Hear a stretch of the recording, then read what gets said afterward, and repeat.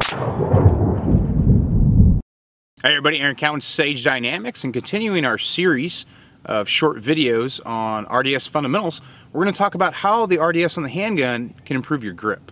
I've done a video specifically on grip in the past. You can find it on the channel.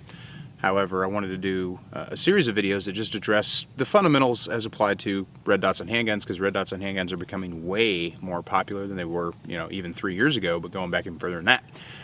So if you're dot curious or you've got a red dot handgun, we need to be able to learn how to read what the red dot is telling us, and in the specific case of grip, how that red dot's behavior can help us improve our overall performance.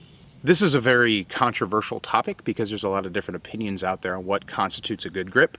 And if you're shooting inaccurately, meaning your bullets aren't striking exactly where you want them to strike at any distance, there's a lot of different wives' tales and snake oil out there on how to improve your accuracy in regards to grip. And usually the first place people want to look, because that's what their father told them and their grandfather told them, and that person was told incorrectly as well, is they want to look at the trigger finger, and they want to look at how the trigger finger is affecting the accuracy. And while trigger finger can be a contributing factor to inaccuracy or inefficiency, it's not the first place we want to look, because we got to think about the actual process that's taking place. If your trigger finger is causing accuracy issues, the first place you should look is the grip, because that one little finger is not going to, should not be able to overpower 9 other fingers, 2 hands, 2 forearms, 2 biceps, 2 triceps, shoulder muscles, back muscles, all the other muscle groups that are involved in the grip itself. So if we have the gun gripped correctly, the trigger finger should be the least likely cause of our inaccuracy. And another thing we have to think about is when grip is actually a factor in the delivery of a round. If you look at high-speed video of handguns being shot, one of the first things you're probably going to notice is the gun's recoil does not actually begin until the bullet has left the barrel. And this is a very important fact, because it shows us whatever we were doing as the bullet was fired, as the bullet leaves the barrel, is actually the cause of the inaccuracy. So the gun was pointed where it shot when the round left the gun, which means the mistake happened pre-ignition, which is very important. So just a quick demonstration of kind of what I'm talking about. Do I need a good grip to shoot accurately? No. I'm going to use the worst grip possible in this quick little demonstration. I'm going to do 10 rounds. And I'm going to shoot using the worst grip I possibly can while still being able to hold the gun while it's fired.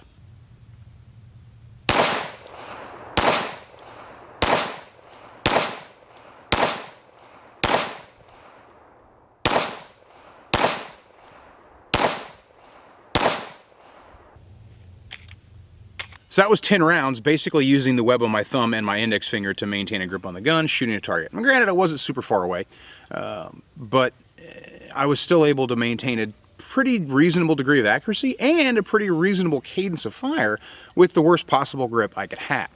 So grip is not necessarily a factor for accuracy. I can be very accurate as long as my other fundamentals are doing their job. In that situation, the trigger press should have been a much more contributing factor because my grip was so weak, but I was still able to shoot really well. So what kind of grip do we want to have? And how do we use the RDS to diagnose if we're having problems with our grip? Well, to answer the first question, the grip we should have should apply inward pressure, linear pressure, and downward pressure for recoil mitigation. That's more important up close. As we start to move back, my grip is going to change slightly, and my trigger technique is going to change slightly based on distance, which sometimes make people scratch their head, and then I remind them that they probably have 19 or 20 different grips that they'll use for the rifle based on what they're doing with it. There's no reason why the handgun can't be different based on what we're using it for. So my general default grip, slight bend in the elbows to give me that inward pressure.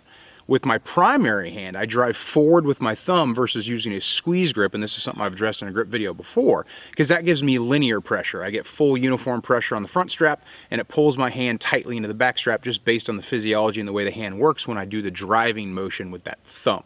It's almost, if you want to think about it, it's like I'm trying to touch the front of the gun with my thumb, even though it's impossible. It's the motion of that action that creates a more uniform grip for me. Some people don't appreciate that grip as much two-handed shooting, but when they shoot one-handed, I see a lot of light bulbs go off. As far as downward pressure goes, I use my support side thumb mainly. On polymer frame guns, the frame is usually wider than the slide, so it gives you a little bit of a ledge to press down on. Companies like Agency Arms, they machine in a little bit of a wedge or a ledge there, if you will, to give me just a little bit of pressure to apply downward pressure, or a little bit of purchase, I should say, to apply downward pressure. Why is that important? Well, as a human being, I'm not fast enough to apply or loosen pressure as the gun is cycling. I can set myself up for recoil and I can recover from recoil, but as recoil is occurring, you think about that slow motion video, as the slide starts to come back, I'm just not fast enough as a human being to suddenly torque down more pressure because I'm expecting more pressure from the gun, or more muzzle rise, if you will, from the gun. So whatever I set myself up for before the trigger press is the energy I'm going to have as the bullet leaves the barrel and recoil begins. So it's important to me to have downward pressure to get my sight picture back as quickly as possible. And how I'm able to meter that and how I'm able to correct my grip is based on what I'm seeing the dot do while the gun is cycling. Tracking dot behavior is probably one of the simplest aspects of using an RDS on a handgun. It's something I'm going to isolate. If I'm checking my grip, if I'm doing maintenance or diagnostics on my grip technique, I'm not going to worry about draw stroke to start. I'm just going to isolate shooting the gun. So I'm going to start everything with a sight picture. And I'm going to use a contrasting target. I want something that I can still see and I can still hit, but isn't so busy in its triangles and colors and lines and shapes that it distracts from the dot. And if I still find myself later on struggling with being able to see exactly what the dot's doing, I'll tape the dot and use occluded shooting. So my dominant eye only sees the dot's behavior. The dot is going to tell me what the gun is doing during recoil. What I'm looking for is a bouncing ball. I want the dot to travel up. I don't want it to leave the window, especially with two-handed shooting. And I want it to come down and settle roughly where it started from. Now, if you remember from the sight picture video we saw in heat mapping, how sometimes the dot goes below our desired point of aim. And that's based on timing and based on the time it takes for the signal to go from our brain to our trigger finger to say, hey, go bullet, go. By the time that happens, sometimes the dot has traveled below and it's way back up. Because we're human beings, we're not machines. Sometimes we do apply a little bit too much pressure and we drive the muzzle into a negative position. And the gun will naturally, hopefully, come back up to where we're looking and where we want our bullet to go next. If the dot has a line of departure, slightly left, slightly right, not really that big of a deal, but it's something we want to pay attention to. Because the RDS allows us to see it throughout the cycle of fire, even if the dot leaves the window, if maybe your grip's just not quite there yet and you're still losing the dot during recoil, as long as it's coming back from the same place, if it bounces straight up and comes straight back down, no issue. If the dot is departing drastically to the left or to the right, that is identifying a grip pressure issue. Everyone watching this, and maybe some people personally, or maybe you've just observed it, have seen a shooter fire 1, maybe 2, 3, 4, 5 rounds, and then do this. He's made what we call milking the grip or correcting the grip. What's happening there is the body loves to be in symmetry. We love that natural symmetry, that homeostasis, if you will. Anytime we're doing something and we're trying to apply equal pressure to a system or a task and the pressure is unequal, our body will just intuitively try to fix that without any real input from us. Some shooters have to be told they're doing it because they don't realize they're doing it.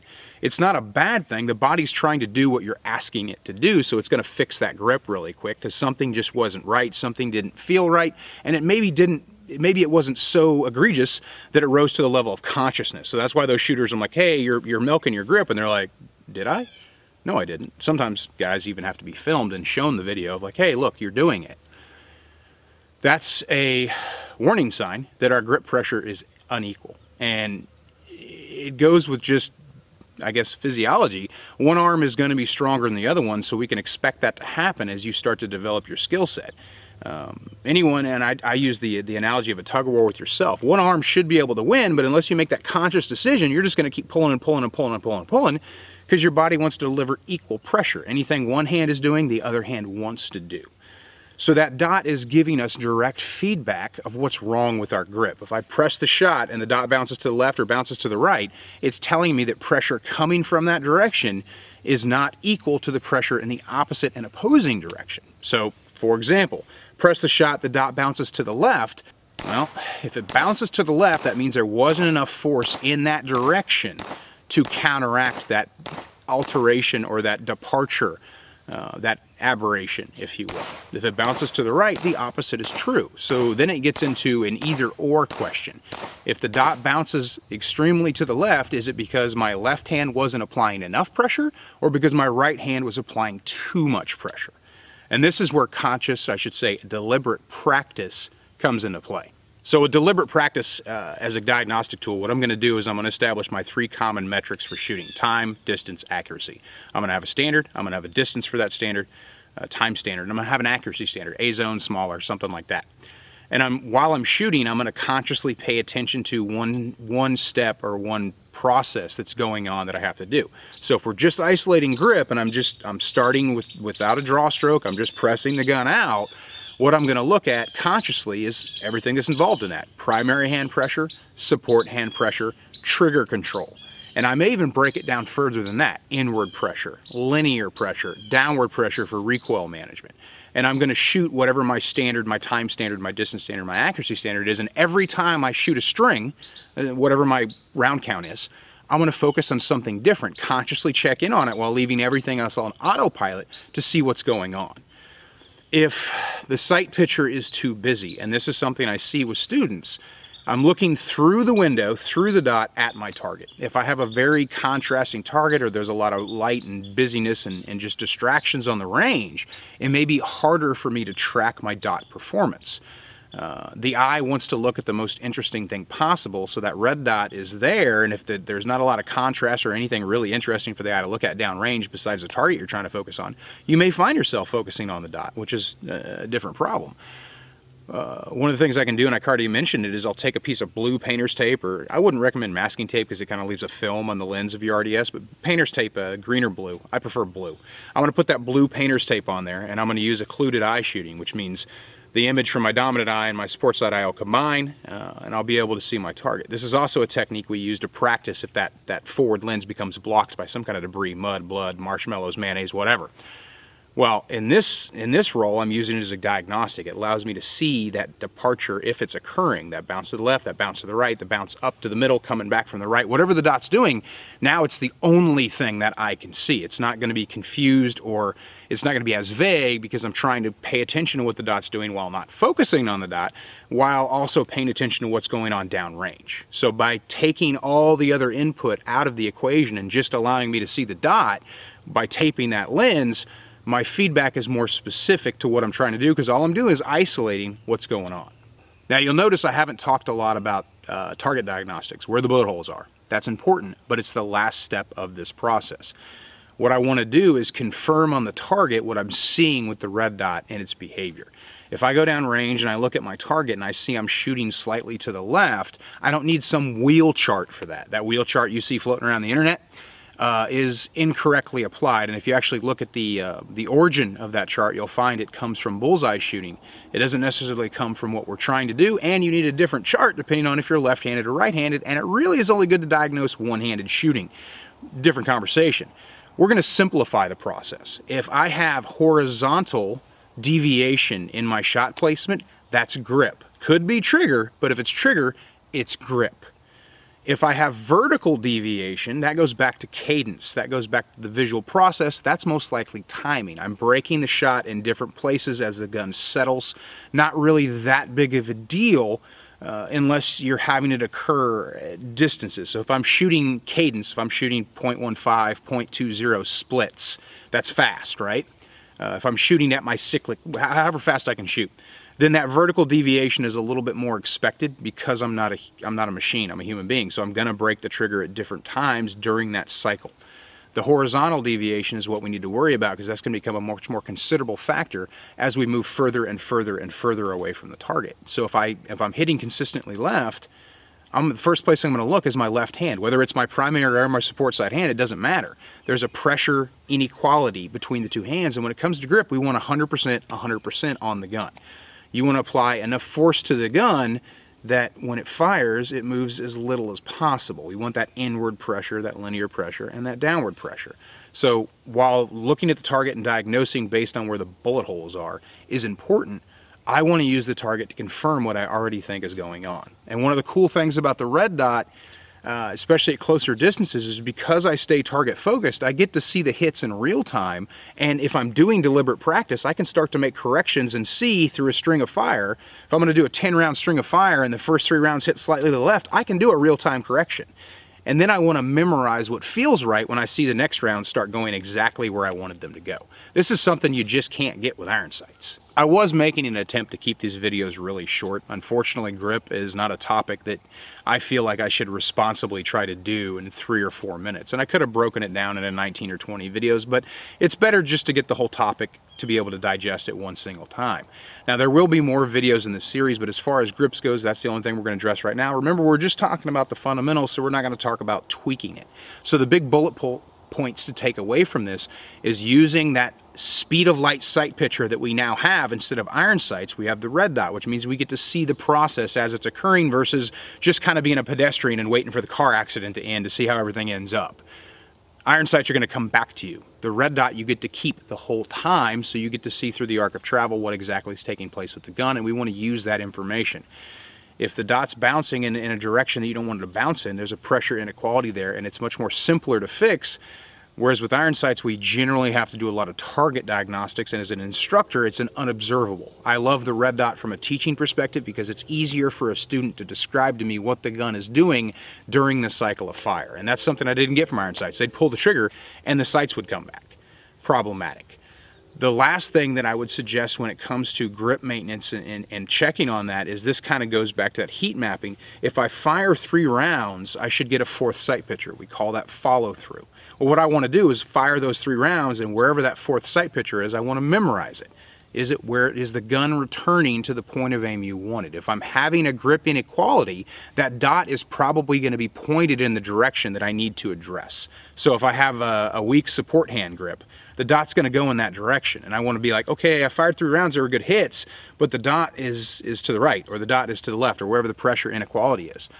Then I'm going to do 3 rounds again, look at my 4th sight picture. 3 rounds again, look at my 4th sight picture, and be like, okay, it's consistently in that direction. And that's another avenue we can take, or another approach we can take to correcting these problems. I'm Eric Allen with Sage Dynamics. Train accordingly.